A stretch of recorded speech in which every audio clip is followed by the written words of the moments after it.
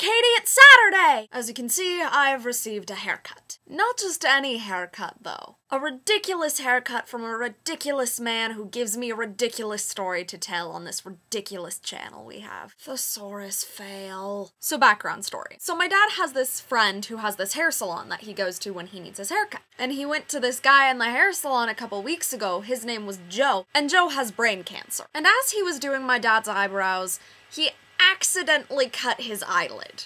Right here. It was frightening to look at for a couple weeks. So for some reason, Father thought it'd be a good idea if I went to Joe. But I'm terrified because it's like, well, I don't want my face cut. But obviously that didn't happen. So I'm freaking out, but we get there and he sits me down and he says, tell me what you want. He's from Lebanon and I can't do a Lebanese accent, so you're just gonna have to bear with me.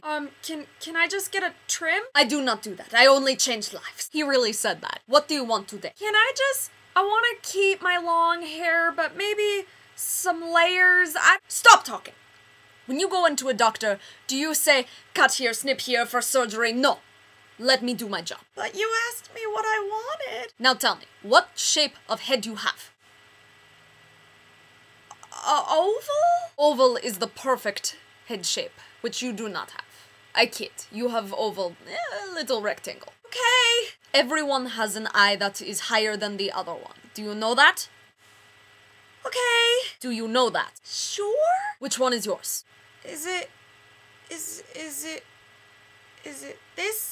this one? I don't know. You tell me. I guess I'll go with this one. So then he cut my hair, which was a fun experience. He would like take a strand of my hair or whatever and then twist it like all the way up. Obviously it's not as pretty as his. And then he'd go snip, snip, snip, snip, snip. And I'm just like, this is crazy. Like, I don't know what's happening. At the end, the back of my hair is like up to here and I look like Snooki. And he's like, it'll go down in like 10 minutes. And it did. Here is a picture of Joe, that fabulous artist.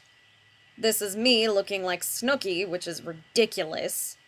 And this is the final result, which I still kind of look like Snooki in the back. I'm pretty satisfied. He did change my life, and I was just overwhelmed with how crazy that experience was, and I wanted to share it with you. I'm gonna go babysit 2 French girls that I don't really know how to pronounce their names right, but that's just how my life is. DFTBA.